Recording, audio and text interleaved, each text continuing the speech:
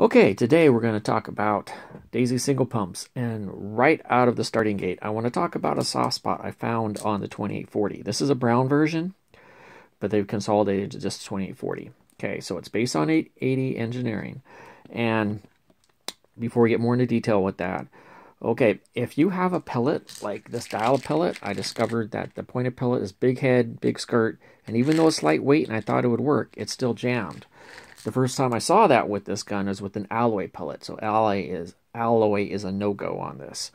Okay, so you load a pellet. Okay, you load it in there.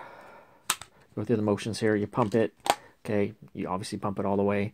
But then when you pull the trigger, it's like you didn't pump it. Okay, don't pump it again. Don't do that.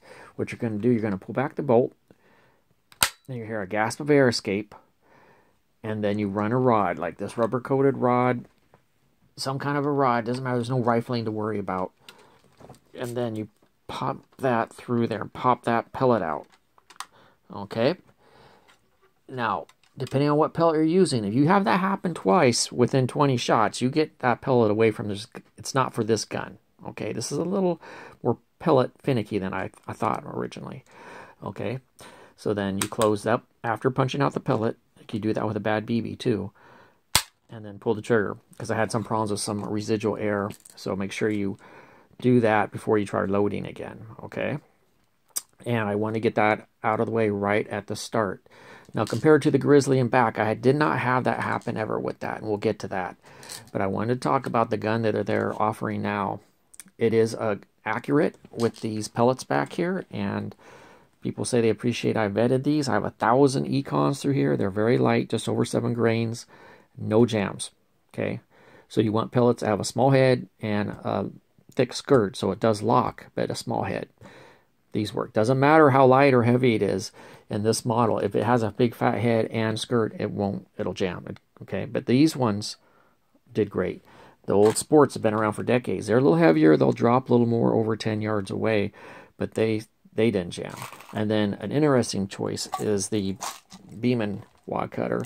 They're 7.5 or 7.7, so they're under 8 point. They're softer lead, no problem. Small head, so a small head, nice skirt that locks in there, but because it's softer lead, no problem there. So all three of those are good choices. I can definitely vouch for those. So it is important, just to recap, that if you cocked it, you loaded it, you pumped it, and you just hear that click. Okay, now watch. You just hear this, just like you never pumped it. Please cock it again. Run your rod through. Run that rod through. Okay, that's okay. Say it's your first jam. If it happens again with whatever pellet you're trying to use, get that pellet away from your gun. Okay, and then after you clear it, pull the trigger again. Okay, so let's talk about the Grizzly. The Grizzly, you know, I have to bring this up, or I'll never hear the end of it from the Grizzly fanatics. Okay, yes, this was the premier, you can almost say, youth rifle. Definitely the single pump for many decades. It holds 300 BBs, has almost a match style trigger like the 753, and was more accurate as a BB gun with black diamonds. At least mine's almost shockingly accurate with black diamond BBs. It's not really BB finicky. Okay, they discontinued it. The 2840 is easier to manufacture. It's based on the 880, easier for the warranty officers, and easy for us to fix. It's just literally 3 nitrile rings from the store. One here, valve body, and in the valve. And you can replace those yourself. The valve you can get from Daisy if you need be, but pretty snap to work on. And the Daisy is a little bit more, or that is, the Grizzly is a little bit more involved. And it is a great gun. If you happen to see one of these at a garage sale, it's not too beat up, see what you can get it for. If it is beat up and you don't have one, pass, because the parts for this are getting harder to get and more expensive to get.